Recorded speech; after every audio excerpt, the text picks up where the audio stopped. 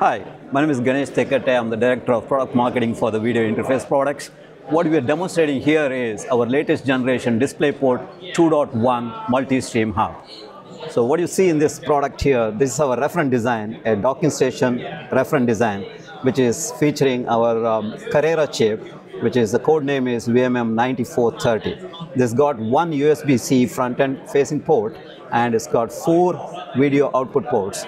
So there are 2 of them are DisplayPort full-size connectors, one USB Type-C, and other one is the HDMI 2.1. So this product is capable of supporting up to 80 gig of throughput through the upstream facing port. It can drive quad 4K 120 or dual 8K 60 or even a 10K or 16K wider display for supporting the modern displays. Is this the most advanced dock? This is the most advanced dock in the industry. We are the first one to bring this DisplayPort 2.1 based product into the industry. So 2.1 has the very high bitrate standards, right? Exactly. So it's 80 gig data rate coming from the CPU to the dock. So that is like, on top of that, it's got a 3-to-1 compression, DSC compression we support. So you can literally go for 240 gigabits per second, which is way more bandwidth required for next several generations of docking stations. You could do multiple 10K. We can do multiple 10Ks. If the CPU supports that, we can support all that.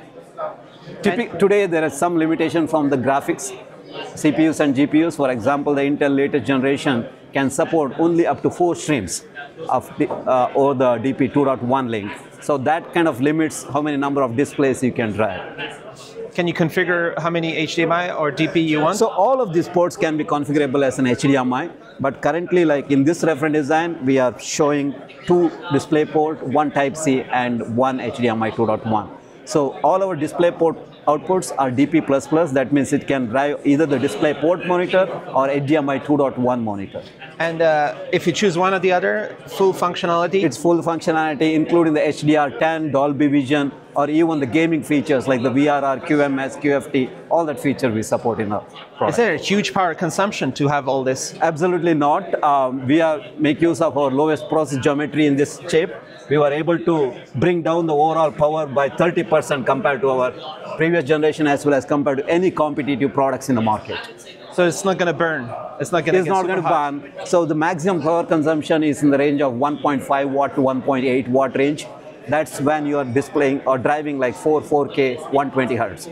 If you are not driving full 120 hertz, the power will come down further down. Can it detect if the cables support the 2.1? Typically, like a lot of the cables are passive cables, you cannot detect that. But if there is an active cable, we can detect that information as well. We can detect all the monitor informations, what data rate is going on, what the resolution, what is the refresh rate, ED/ID information, all that we collect.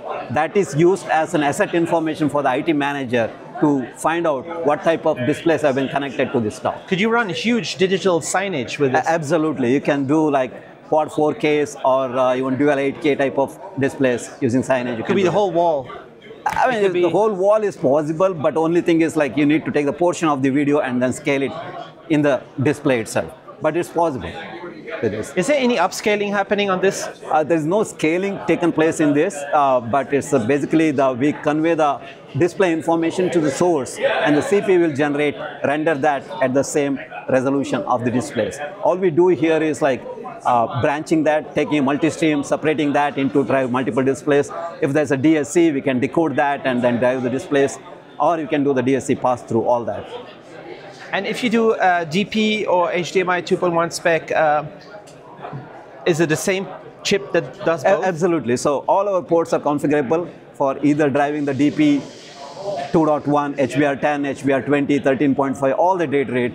On top of that, if somebody wants to drive HDMI 2.1 displays, we can support all the link rates which HDMI 2.1 supports, 8 gig, 10 gig, 12 gig, FRL 3 lanes, 4 lanes, all that we support. And the sound systems, sound bars and everything? So typically, like our chip doesn't support a separate audio out.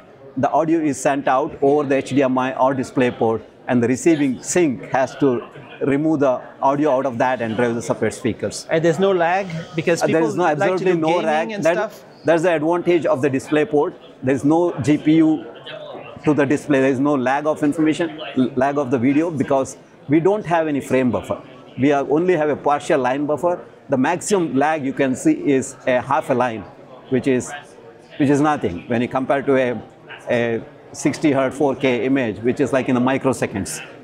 Is it mass production? It's already in mass production. The good news is that we already been designed into all three major PC OEMs. So you'll see the docks based on this chip releasing into the market early next year. Could you connect one Type-C that does all that stuff? Absolutely. So it's a one Type-C. And the beauty of this is it can work with Thunderbolt 4, Thunderbolt 5, USB 4, any type of CPUs in the market. We have a broad compatibility with Intel, AMD, Qualcomm, NVIDIA. So we do a lot of the testing, interoperability testing.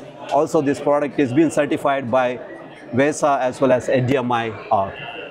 And the USB spec, when you do Thunderbolt 4 or USB 4, what's the difference? I mean, the USB, what we support on the upstream is USB 3. So we can, in fact, like the USB 3 coming over the Type-C is separately been routed into the USB hub. All we do is taking the video coming over the USB-C, and then we convert that into drive any of the DisplayPort or HDMI 2.1. Do you do very high charging at the same time? The charging is outside our chip. Our chip is mainly focusing on the audio and video portion of the... but the dock could potentially do the full 240? Any dock which is been using our chip today is being supporting the PD charging. At the maximum speed? Yes, 240 the extended power charging 240 is becoming very common in the enterprise dock. A lot of our OEM products are supporting 240 watts charging today. You want to make sure that the power doesn't interfere with all the video stuff, right? Absolutely not. So that's been kind of solved problem in the industry. Power is not going to be interfering. So we have a protection on all our input lanes, the receiver lanes, so that it's highly protected against any discharging or anything from the connector. It's very important to have a good cable. And do you check the Type-C cable, or that's also passive? I mean, we have a built-in equalization feature, and also we do an adaptive equalization. We can calculate what is the loss budget in the cable. Even if the poor quality cable, we can fully recover the eye of that SerDes and get you the very good display through this product. I would like to show you one of the advanced feature what we have integrated in this chip, which is called the on-screen display. So as the modern docks are becoming an IoT dock, the IT managers and other corporate apps, they would like to use this dock to communicate certain information or do some asset management and all that. So we have a built-in OSD features, which basically displays display informations. Is related. What you can see here is all the configuration data is been displayed here, but you can make use of this to kind of create your own on-screen display for user messaging. For example, if IT wants to broadcast certain corporate messages, you can make use of that. It could be nice graphics? Absolutely. We can do some good-looking graphics, BMP images or text images we can do on that.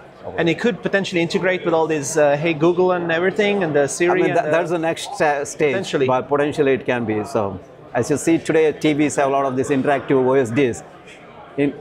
Eventually, we can bring such similar level of OSD experience in the docks as well. Thank you.